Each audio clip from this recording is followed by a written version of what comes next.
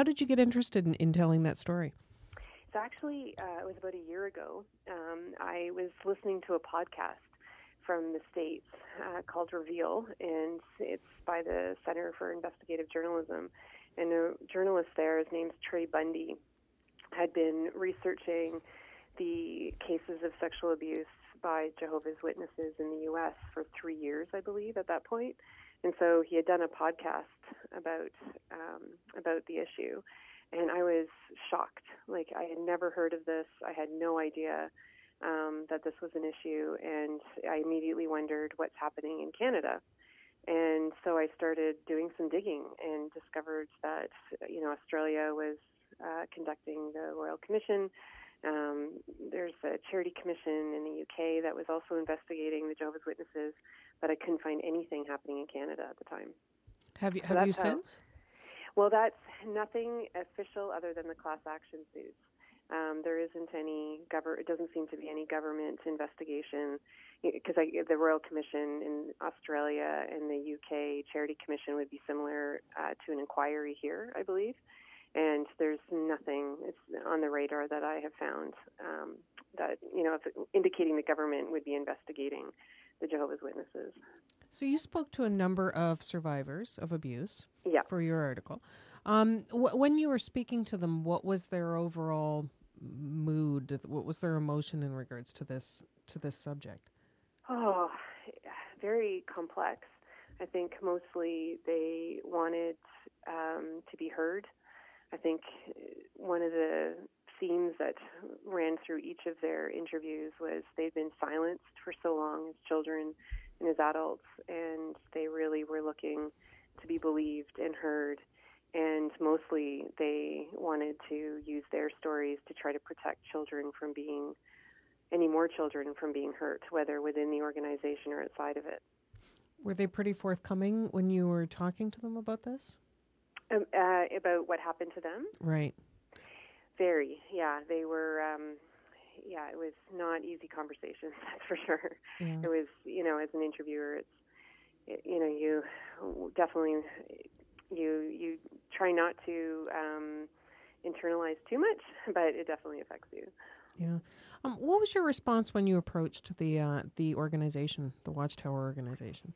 What response? Oh, they were, very quick to respond by email. They promised they would get a response. I asked for an interview. They preferred that I send them questions, so I didn't really have an option to do an interview, unfortunately. And I gave them a deadline, and they met it right to like 5 p.m. I think it was on a Friday, so it was right to the minute. And it was, it's very, they really did feel like they couldn't respond to a lot of my questions around how the organization handles child sex assault cases, how they're responding to the class action suits that have been filed, just a lot of those questions I outlined in my article. They didn't feel that they could respond to those in light of the class action suits. So it was very standard PR answers, it seemed. What did they tell you?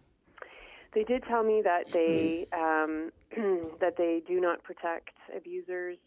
That they, let me try to remember now. It was very carefully worded, and because it's a very complex organization. That's another thing. Is the more I got into this, the more I realized just how complicated the rules and regulations are, and so their response to me was very carefully worded. But yes, they deny protecting pedophiles. They do say that child abuse or child sexual abuse is the most abhorrent act, and that they wouldn't, basically that they wouldn't protect abusers. Mm-hmm. Did you get any sense of how widespread this issue is?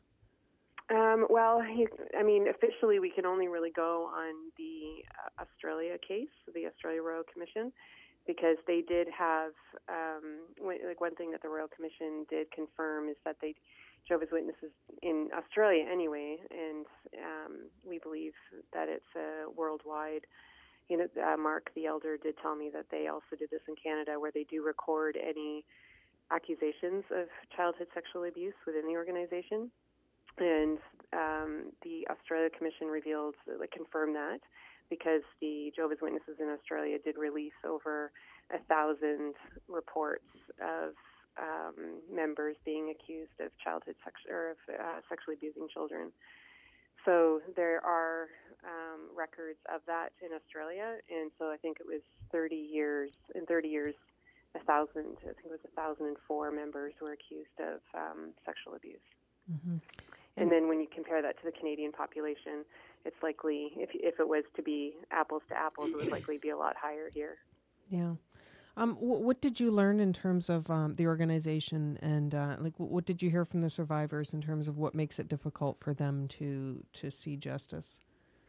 Oh, again, it's so complicated. It's like one thing after another, between the two-witness rule, which the Jehovah's Witnesses require for a survivor to be believed in any accusation of any misdoing or quote-unquote sin, would be for there to be two witnesses. And so the victim or the survivor is one witness, and then they require a second witness. And so, as most people realize, in cases of childhood sexual abuse, the perpetrator's not doing that in public. It's a very private offense. And so the other witness would be the abuser. So if the abuser denies the sexual abuse, doing the sexual abuse, and there's no other witness, then automatically the abuser is considered innocent. And so this really puts the victims at a disadvantage, especially children, if they're coming forward with these abuse cases.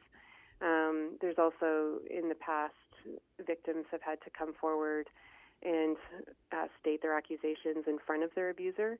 And so the Royal Commission really outlined how that is really traumatizing for the victims, and very, very difficult for them to be able to sit in a room with two elders who are always male and their abuser and go into great detail about what happened.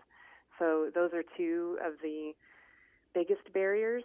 And then when I was speaking to a lot of the survivors, if they went to the elders, or if their parents went to the elders, or a friend of the family went to the elders, a lot of the time it didn't even get past that. It was just dismissed. It was, they were told to be quiet about it, to not bring shame on Jehovah's name. So it didn't even get to the point of what they call a judicial committee, which is when they would investigate these cases. Did you get any sense, talking to the survivors, what they would ultimately like to see? Change. Change. They just want change to the process. They want, that's all they want, is change. They want they want the abusers to be, the one thing that the Royal Commission revealed was that not one of over 1,000 cases was reported to the police or to child services. And so the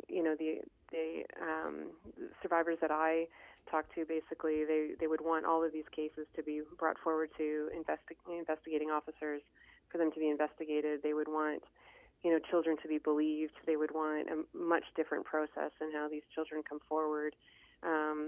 They would like to see the abusers, dealt with properly, and not basically still, so many of them still walking the halls of their kingdom halls, which is their churches.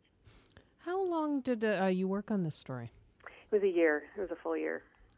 Well, so a lot of stones turned over in your work. And a lot of developments during that year, like with the Royal Commission, their findings came out within that year.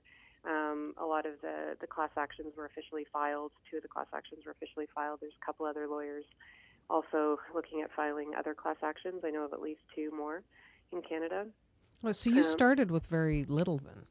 Very little, yeah. When I first reached out to, it's quite incredible though. If you start digging, when you just even do an initial search, a lot of the people who have survived sexual abuse within the Jehovah's Witnesses are finding other ways of going public and sharing their stories and trying to, get the news out and get try to increase awareness about this issue. And whether they've posted public videos or they've spoken about it, quite publicly, I really commend them for their courage in doing that. And, even Edith, who I spoke with, she protests outside of her Kingdom Hall just to try to increase awareness among the congregants of what's going on.